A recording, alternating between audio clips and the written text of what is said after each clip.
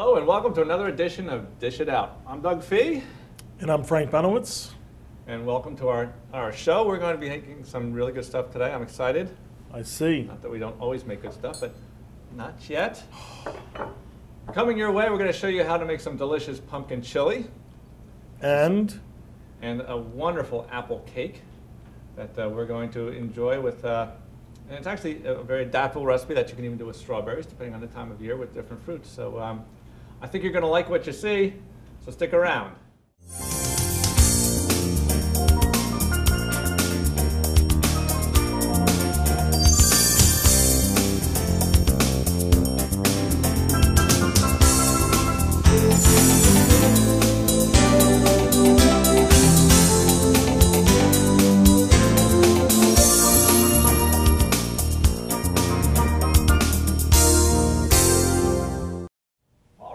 So now it's time to play, and we get to make our pumpkin chili. oh, I'm feeling a little chilly myself. Well, not for long. We gotta crank up some heat here.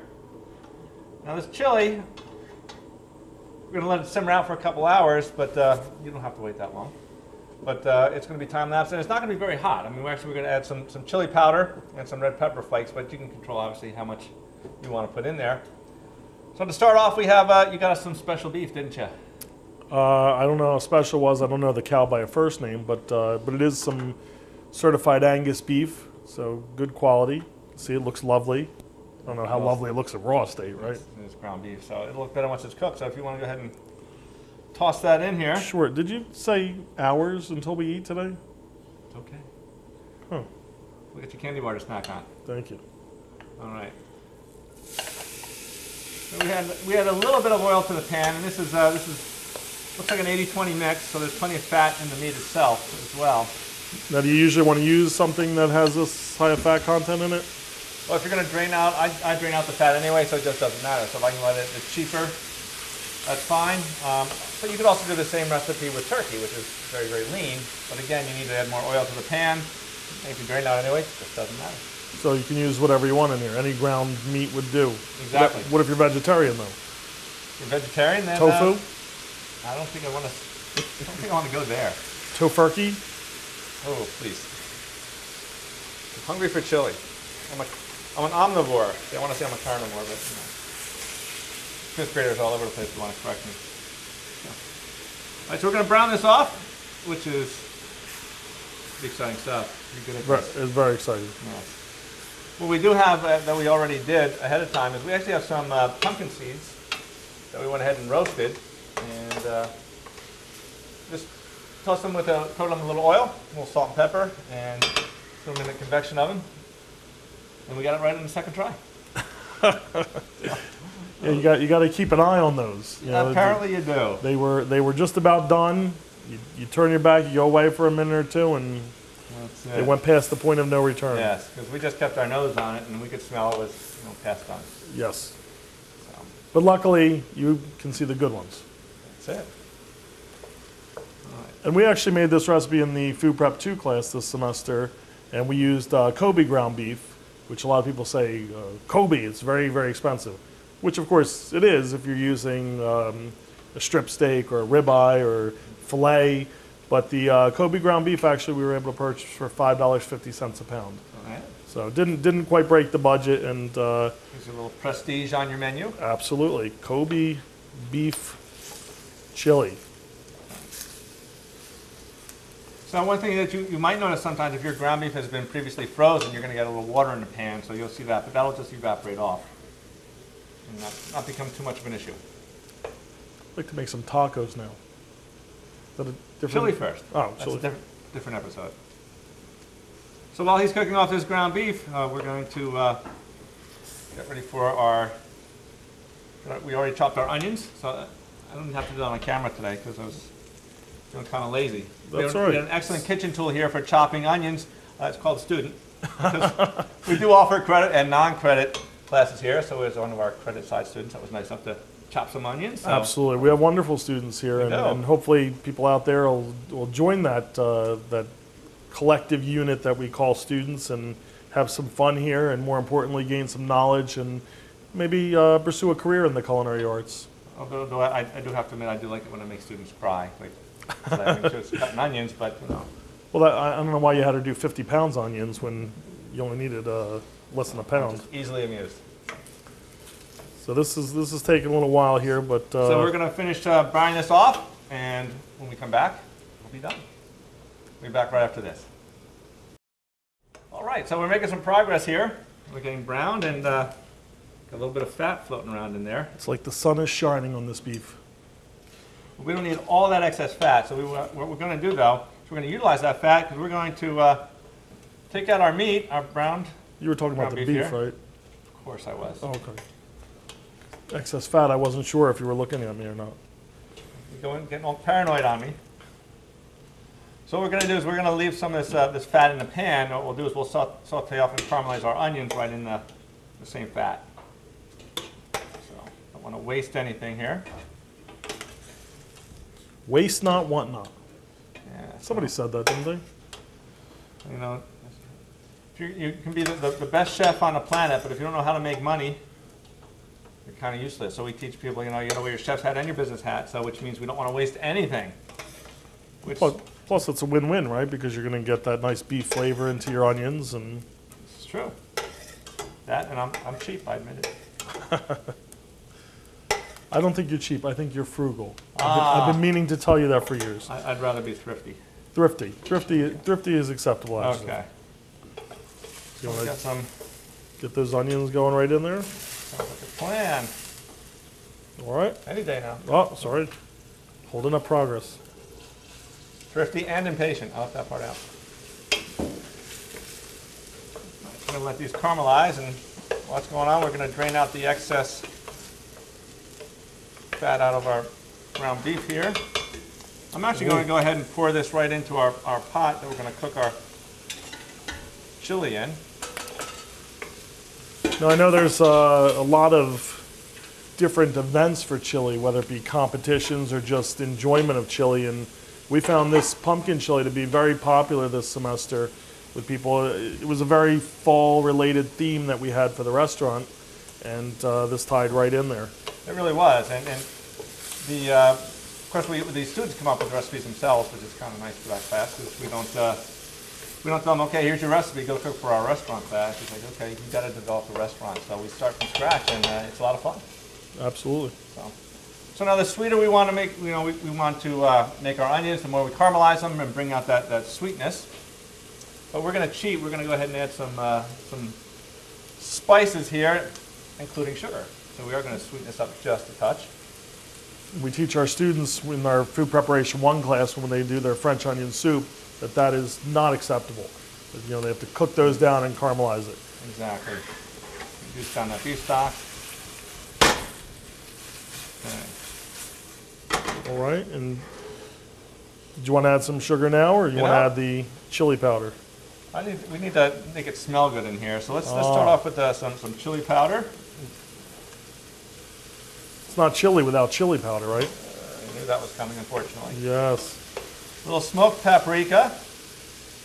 And you like the smoked one as opposed to just the sweet paprika, because especially for chili, for the smokiness aspect? Absolutely. I mean, if I want to get some chuck and cut it up and or smoke it and then cut it up and use it for my chili, that's more work than I care to do. So we get some smokiness in here this way. Well, it's smelling great with that smoked paprika. And we have the oils that are in there help bring out the flavors of these spices. And what was that, some cumin you just put in? Some cumin. That's one of my personal favorites. And a little salt. Oh, that's A salt chip. nothing like a good salt chip, right? Is that different than a salt lick? It kind of is. I'll let us know it's a little moist in here, that's all. Well, we'll stir that up real It's all quick. going to cook out, and then we'll add our sugar. Our red pepper flakes. So there's a little background heat Oh, wait, there. there's more! Alright. Well, we have all this stuff in the pan, it's all kind of sticking to the pan. What we want to do is raise that up. So we're going to add some moisture here from our tomatoes. It's all in one shot. And for these, we used some fire roast tomatoes, right? Yes, indeed we did. And actually, you introduced me to those years ago, and I will never go back because, I mean, it's great. It's fantastic. It's an excellent product. You can buy diced, which we did in this case, or whole. But the dice works out very nice in the chili. So we were releasing the fond, what we call the fond, off the bottom of the pan. All those that food particles and goodness is stuck right there. We want to lift that up because we want to actually taste that. We're very fond of the fond. It's all the flavor, right? Yes. All right. I don't know if I'm fond of the puns, but that's a whole other issue. Oh, well. All right. Let's go ahead and You want that? put that right into our deep pot here. All right. You're doing it towards me so I can wear it. Absolutely. I already got a few splashes on me. You look I'm good gonna in that. Don't share worry the about it. wealth. Okay. Smells very good though. You better. I think this smells better than even the one we made in Food Prep 2 because we added some cumin to it. Exactly. Take this off for now. Some bay leaf going in there. We're going to add our dark red kidney beans, and I chose to drain these. Okay. And it's up to you whether or not you would want to do that. And last but not least, we got some packed pumpkin here. Wouldn't be pumpkin chili without the pumpkin. You know, that would kind of be false advertising there. So we're going to stir this all together, put this back on the fire, let it simmer out for a little while, let all those flavors blend together. Then we get to eat it. I was going to say, I don't know if you can see inside that pot right now, but it's okay if you can't. Doesn't look the most appetizing as of yet. But it's getting there. We'll get there. One of the things with this chili that you notice, it is it's on a drier side, and which is fine when we had the end product and we served it. People are used to a little more, and you can always add a stock in there, so you can see it's a little dry side. But we can always add more tomatoes or a little stock. We'll let that simmer out while we're putting together our dessert, and we didn't start with dessert today, but we'll finish with dessert. That's all right. Yeah, we got a nice apple tart coming up your way. It's almost like a cake, between a cake and a tart, but it's really good. So stick around. We'll be right back. All right, it is time for dessert. I like to hear that. Well, it's time to make dessert. It's not actually time to eat dessert yet. Ah, such a tease. So this recipe was given to me. It was titled as a tart, but it's more of a cake consistency, and it goes together pretty well. And it's pretty simple. You can do it all in one bowl. Of course, I need more bowls so we get to wash them later, but very straightforward. All right, so we got some room temperature butter. All right, and we're going to use our creaming mixing method, which means we're going to add our sugar to this. And I just want to make sure our butter is soft, which it is. And this is something that you've done for years in the Kids in the Kitchen over the summer. It is. So it's tried and true. We've been doing this recipe for over a dozen years, and always works. It's kind of nice. The one trick I learned, though, is when you're working with kids, you got to keep them busy. So if you want to keep them really busy, you leave the butter a little on the hard side, so they got to mix it a little more. It keeps them very busy. Yes. All right, so we're going to add in our sugar here, and we're going to just blend them together. And basically, we're looking for almost like a peanut butter consistency. And it all gets blended. You shouldn't see any lumps of just yellow. We want it all to blend in as one color. And that creaming method's something that obviously we show the kids, and obviously in Baking 1 class, students would learn here at beautiful Mercer County Community College. Exactly, here in our culinary center. All right, so you can see how difficult that was. Now, this is where I part with my baking instructors, because this is more like guerrilla baking. We just kind of throw it all together and it works. And so that whole sifting thing, I'm not a fan. So we're going to add our salt here. Normally we'd sift together all the dry ingredients. I can't be bothered. some baking powder. Although we do tell them when in the Food Prep 1 when they're doing something like waffles or pancakes, Correct. It is a good thing to sift. But, So they don't want to overmix it. But for this, we know this works without sifting. Exactly. I'm going to add a little bit of cinnamon in here. All right, and what this is going to do is we can blend these. So these some key components, especially our chemical leavening, our baking powder, we want to make sure it's distributed evenly throughout. So we want to kind of spread the wealth here a little bit with that. And now usually in the summer when strawberries are in season, we do this with strawberries, but in the fall apples are in season, and apples and cinnamon, I mean, that's like a natural mix. It is indeed. So you see it almost does look like peanut butter here. So now it looks so good, we're going to make it look not so good. We're going to add a couple eggs to it. And this is why we always tell the kids that, unfortunately, we have to sometimes tell the college students too, you can't eat this dough because it's got raw eggs unless we're using pasteurized.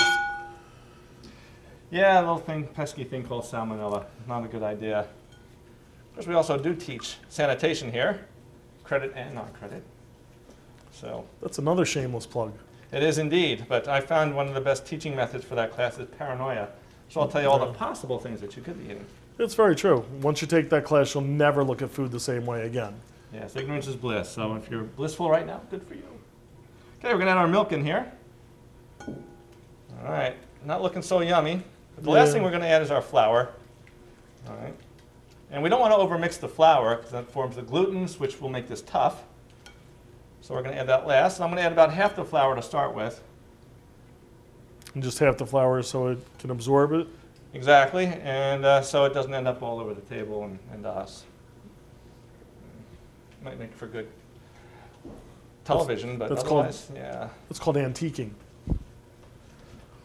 And I will pass on that. This batter itself is going to be very thick, so it's starting to be work. So I'm going to let you take over. And we're going to add the rest of the flour here, All right. and I'm going to As long as I get to eat it at the end, I'm more than happy to participate. utilize my knife skills here, and we're going to cut up. I got a couple of Monster Granny Smith apples here, and when using the tart apples, they have the higher malic acid level in them, so they're going to not turn to applesauce inside our cake. So they'll actually bake a lot better because of the firmer texture. They will indeed. Plus, it's nice that they're a little tart too to balance out some of that sweetness, right? Exactly. And of course, with this type of dessert, I mean, we could add like a cinnamon whipped cream, or we can just heat it up and add a little ice cream. Oh, Good stuff. now you're talking. Yeah. We did that one year. We had apple pie ice cream. We did indeed. That was very good. Was that? I don't know if that was the year that we had the cinnamon fried chicken thighs. That was one of my favorites. And we do all kinds of fun stuff here and great recipes. That's another thing. I don't know if people out there realize that we actually have student-run restaurants that are open for the public, that they can come for a low price and actually enjoy a 3-course meal. You need only visit our website. Because I think that's, We're running. as our freeholders said when they joined us yesterday, they said that's the best kept secret in Mercer County. So even if you're watching in Maine or South Carolina, hey, what better thing to plan a trip to New Jersey and visit Mercer County Community College, and they could probably take a non-credit while they're here as well. You know, as long as we're in the neighborhood. Or at least join us for a meal. Okay. This is going to work out to, when you dice this up, I don't want to cut the pieces too small, but they are going to cook down just a little bit and shrink up a bit. And when I put these in, it's going to look like I have way too much apple compared to the amount of batter that you have in there. I'm okay with that. Okay. Because this is a drier, you said tart or cake. It is? So having that water from the apples may be nice, right? Exactly. So I got to almost like turn it over so that we get it all coated. Stop that. All right. And while you're doing that, I'm going to spray the pan. I got a regular 9-inch cake pan here, and cut this circle with scissors all by myself. Hey, They let me use scissors today. you weren't running with them, were you? Never, never. So we're going to spray this, and I'm going to spray the edge. And when you're utilizing those vegetable sprays, some are better than others. Some are more have a higher moisture content, and that just evaporates out of there. So How's that looking? you're just about there. All right. Just about. We're not burning our chili back there, I hope. I'm going to take a look at it in a second. Okay. We do have that pumpkin chili going on too. All good It's stuff. a very fall day, isn't it? Pumpkin and apples. How's that? Is that ready to go in? Yes, indeed. There you go. One big scoop. Not looking like much right now. Looks all right to me. I'm sure it'll look better after it's been in the oven. Would you like to have Yes, the? indeed. And I'll go check our pumpkin chili back here. Okay. Now with this, you want to put it on your parchment paper, and we want to move this around. And although it doesn't look it, this batter is going to come up around all the apples and cover them all completely. So I'm kind of just using a little bit of an up and down motion here to kind of spread them around.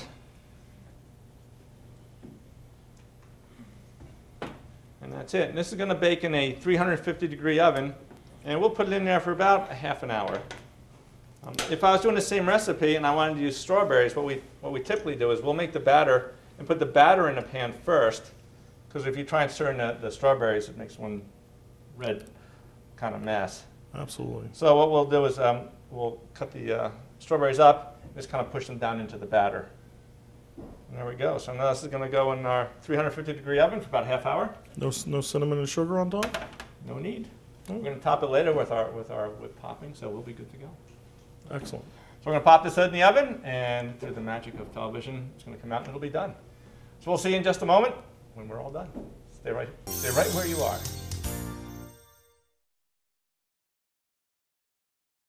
All right, chili's about done. I knew when I said that you'd be back. Absolutely. Chili's ready. It's been simmering out, and you know, anytime you simmer out your chili, you got to make sure that you, all the moisture doesn't evaporate out of there and it doesn't scorch.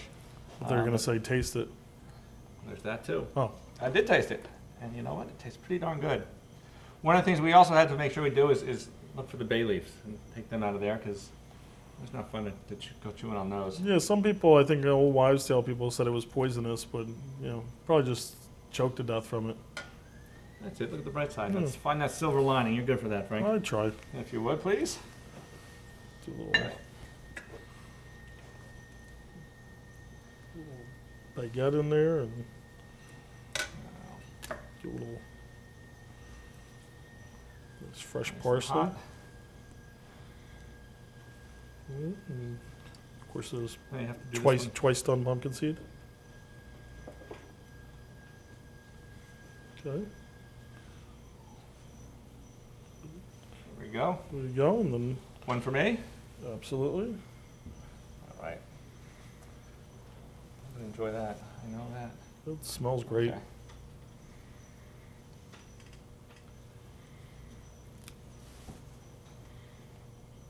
Speaking of sanitation, before we're using our gloves for our That's it. Ready to eat foods? absolutely, Gloves. absolutely. All right. That's the other beauty about joining us for a meal here. You know that it's prepared in the most sanitary ways possible. Well, that's one of the things we hear from our students. We tend to be sanitation zealots here. We're really particular about that. As they say, better safe than sorry. Exactly. All right, so now I have our tart came out here, and you can see it's more of a cake consistency. We let it cool a little bit. And what I did is I take actually a plastic knife and just go around the outside of the edge. I don't want to take a real knife because it's not good for the knife or the pan. So now it should hopefully just come right out all in one piece. Let's hope so. Let's hope. Oh. There we go. Very nice. Nice All work. right, we have our parchment paper here, which we no longer need. Wow, that looks perfect. All right. So now all we have to do is slice it up and serve it. Did you say serve as in we're going to eat? That's exactly it. Oh, thank you. Okay, use a serrated knife to cut this guy up. And do you want yours in quarters or eighths? I thought it was halves. Yeah, I had a hunch you might go there. Of course. Okay. I don't know if that's the method that Chef Reader or Chef Sherry would show in the baking, but looks like it's working for you, so go with it, Well, right? you know, when we divide this, you know, we do this typically in camp with the kids, we have to divide this into thirds. Exactly. We do the peace sign, right? Exactly. So you want to be as precise as you can. Especially with the kids. Yes, because if one piece is bigger than the other, they are going to notice. Yes. You can see it's held together pretty well. You can see that our apples are cooked through and they held their shape. Doesn't look dry either. That's the beauty. No, it isn't. There's plenty of moisture from the apples in there. And when you do this with strawberries, the strawberries tend to shrink up a lot more and you leave like a little pocket of moisture from where they've been. Well, it tends to be a little drier, this recipe, but I think that works great because if you're having a cup of coffee with it or tea and you have that ice cream on top, Exactly. do you really want something that's too moist? You know, or in this case, whipped cream. In this case, yes, we're going to get some cinnamon whipped cream in a second. Exactly. So we're going to finish plating this up and then we're going to head to the dining room and we're going to eat. Eat. All right, now it's time for your favorite part of the show. That's eating. That's it. We get to try the fruits of our labor. And this was a very fall menu, so I'm going to fall into this bowl with this crock pot. I know, it doesn't get much cornier. No, actually it does. That's the shame of it. Some corn would have been nice, actually. So with our pumpkin chili here, it's going to have it has a nice smoky aroma. Oh, you're using a Not spoon, paprika. I'm using a fork. It's like chunky soup. Only much better. Hmm. Flavors on this all blend together nicely. We simmered this out for about an hour. and already those flavors will develop nicely. Absolutely. The cumin, the smoked paprika, the pumpkin is very subtle in the background, and that amount of sugar we added is just enough to take any bitterness that might have been there and makes it go away. That is delicious. I'm already ready for dessert now. Well, I can eat a few more spoons, or forks in my case. After we say good, after we're done.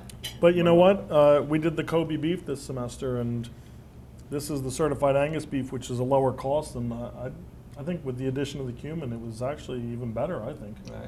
I agree, and you can see it ended up. It's still a fairly fairly stiff in its consistency, but there's plenty of moisture there, so it's Delicious. easy to eat. I could actually put that in a taco shell. You know, I would imagine you could. Oh, I I don't know why you'd want to.